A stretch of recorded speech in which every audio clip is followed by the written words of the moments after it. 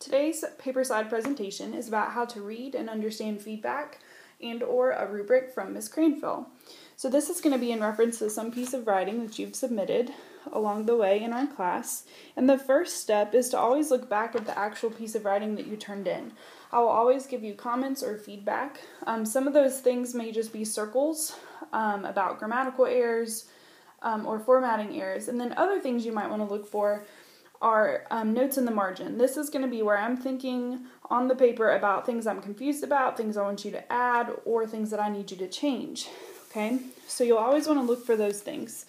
And then at the end, I will usually give you some sort of direction for the revisional process, and that might be something like this. This is a strong start. Revisit the rubric and feedback on your paper for your next submission.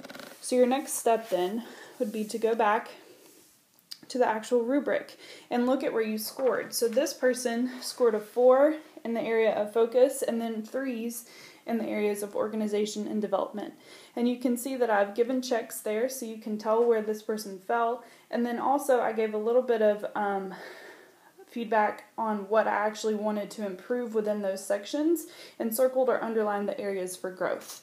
Okay, so as you're revising your papers, always remember that your writing will never be finished completely or perfect. There is always room for revision.